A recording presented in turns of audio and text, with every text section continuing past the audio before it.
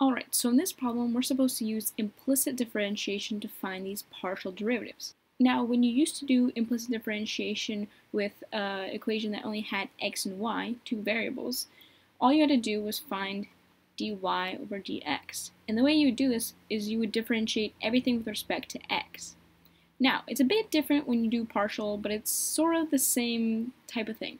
The way I see it is you want to differentiate with respect to this bottom variable. And since it's a partial, what you do is you just treat the other variable as a constant. So for dz over dx, what you would do is you differentiate with respect to x and treat y as a constant, and then vice versa for dz over dy. So let's try it out. Differentiating this with respect to x, you would get 2xy. This, with respect to x, you'd first take the derivative of this, so plus cosine z. But then since this isn't x, you have to tack on a dz over dx. And this isn't the same thing as dz over dx. Notice the fancy d here. That means it's a partial fraction, and you can lose points on that sometimes. Alright, now taking the derivative of this with respect to x, we would just get y cosine y e to the xy. Now we want to isolate dz over dx. So we move everything to the other side. So cosine of z times dz over dx equals y cosine y e to the xy minus 2xy. And then you can just divide both sides by cosine z to get what delta z over delta x is. So y cosine y e to the xy minus 2xy over cosine z. So that is your partial with respect to x.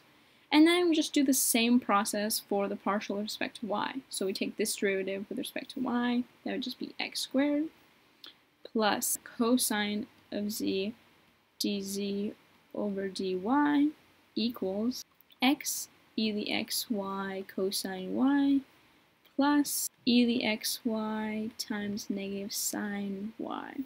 So our dz over dy is on this side, so let's move this x squared to the other side.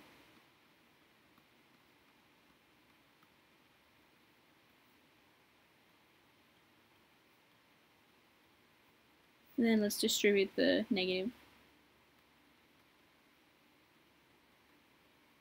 minus x squared. And then we just divide both sides by cosine z to get our partial.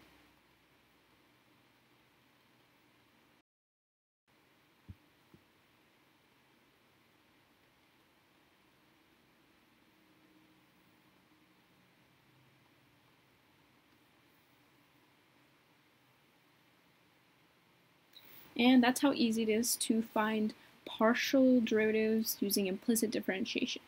The important distinction here is if you ever have a function where you can't really set something equal to z, like in this case, you'd have to do arcsine, it would just be really gross garbage. What you do is you use implicit differentiation. Sometimes problems won't tell you explicitly to use implicit differentiation, but in this situation, where you can't necessarily isolate z on one side to take its derivative, this is what you do. Ooh, it's the end screen. Click on one of these links to be directed to that playlist. And don't forget to subscribe!